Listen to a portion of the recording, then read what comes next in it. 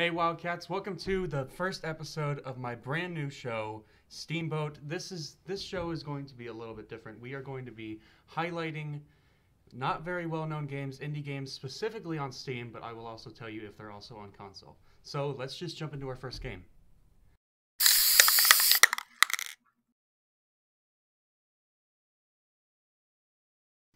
And what better game to start off the pilot than Barotrauma? Now, Barotrauma holds a special place in my heart. I have played this game so much with friends, and it's just an overall fun time. Barotrauma is a survival horror submarine simulator that takes place on the moon of Europa. Now, Europa, it's theorized to have an ocean underneath the thick ice layer, the thick irradiated ice layer of Barotrauma. Now, you can't live on top of the ice, so why not under the ice? That's what Barotrauma tries to dig real deep into. You play as either a crew member of a submarine or a captain of a submarine, and you take on these different tasks that somebody in the submarining business would do. You either go out and destroy these nests of horrible space monsters, and I'll get into the space monsters real quick, or you can collect resources or go explore an ancient civilization's submarine base.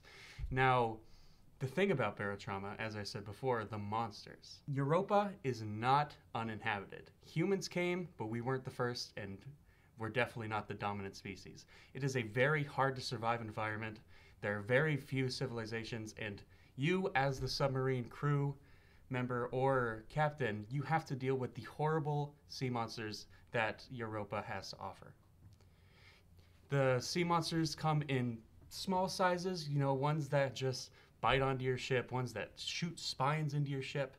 It goes all the way up to some of the biggest sea monsters I think I've ever experienced in no game, almost twice the size of your sub, just slamming into it. You don't know what's going on because all you can see in the captain's chair is the sonar. You can't see outside of your sub at all. All you get are the little blips in the sonar. You just see this big dot coming to you, and then all of a sudden the whole submarine shakes, you fall over, and it's just an overall crazy experience. Barotrauma was released June 5th, 2019.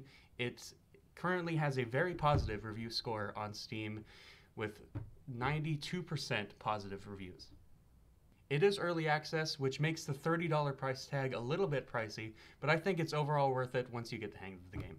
Sadly, Barotrauma is only available on Steam, so if you're a console player, which I know most people are, you won't be able to play this, but it's not that hard to run on a computer, so even if your computer is really bad, your grandma's old virus-infested computer, it still would run perfectly fine. Now let's go into my personal review. Now, it needs to be broken down into 3 different categories. I'm going to be giving these categories out of 5 in visual style, gameplay, and overall fun factor. Now, Barotrauma's visual style, of course, it's a survival horror game, so it's very dark. It's very, I wouldn't say realistic, but it definitely gives, a we're all gonna die vibe, if you know what that means. I give Barotrauma's visual style a 3 out of 5. Now, the gameplay factor, whenever you get into the game, it's a little bit complicated, and whenever you're playing single player, it can kind of start to get overwhelming.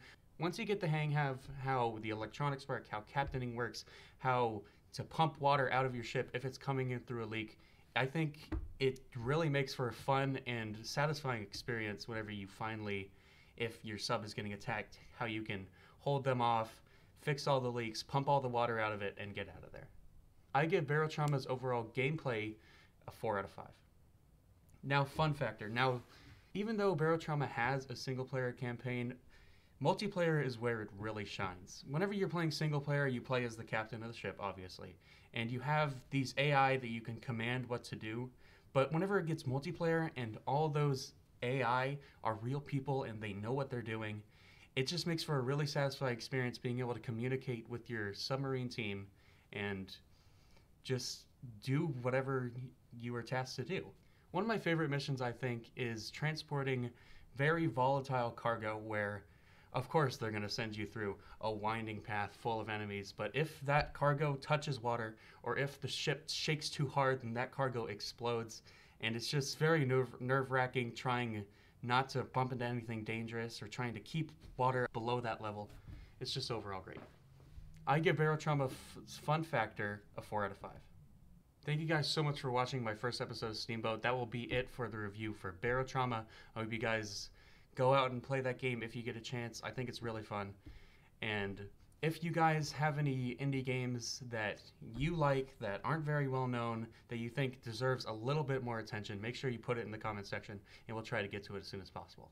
Join us next week on Steamboat, where we are going to be reviewing the awesome game that I already talked a little bit about before, Deep Rock Galactic. I'm Dallas, and I'm sailing on out of here.